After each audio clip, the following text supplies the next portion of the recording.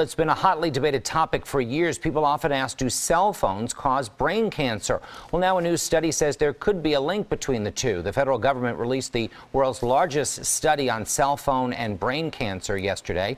They found that rats exposed to 9 hours of radiation a day saw a slight spike in malignant tumors. But experts say these findings don't apply to people because the study used older cell phones, which have low frequencies. They say the phones we use now create less radiation.